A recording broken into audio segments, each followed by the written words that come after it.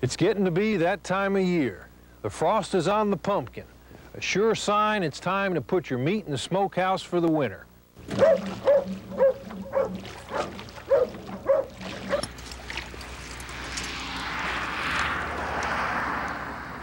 Meat won't hurt nobody.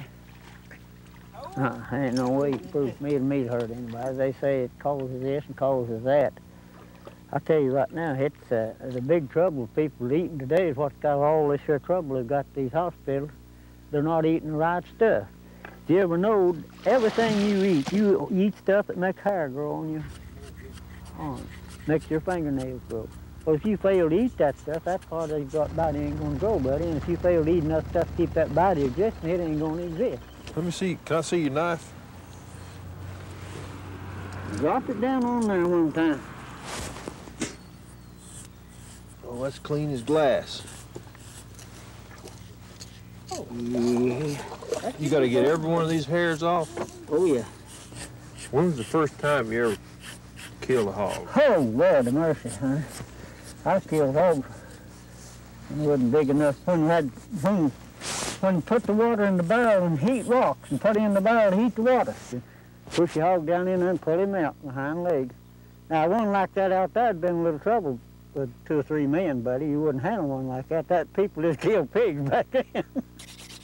And anytime after the 15th of November, kill your meat. You don't worry about it, it's savory. This is your backbone, or your rib. That'll be the pork ribs? Pork ribs. This is your tenderloin. Goes clean through on both of them. And that other thing there's the backbone. How long you been cutting these like this? Oh, I've worked in it all my life. Ever since it's big enough. Now do you just do it when folks come by and ask you, or do you do theirs, or? Yeah, just help them out. Well, when it's salted down on that table, it'll stay there 6 weeks. And then when it comes up from there, it's washed. Wash it. Wash all the salt off of it.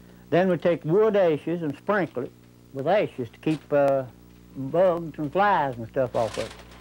Then when it goes through that process, while you hang it up, and you don't have to worry about it till you get ready to eat it. Now, ain't nothing smells any better than that, buddy.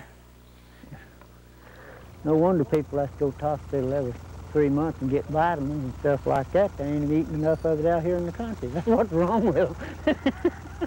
Neighbor helping neighbor. It's still happening in these mountains. And because of it, there's always plenty to eat around Ray Schuler's house. The harvest provides meat 365 days a year. It provides sausage, lard, even soap. Ray says the only thing that isn't used is the squeal.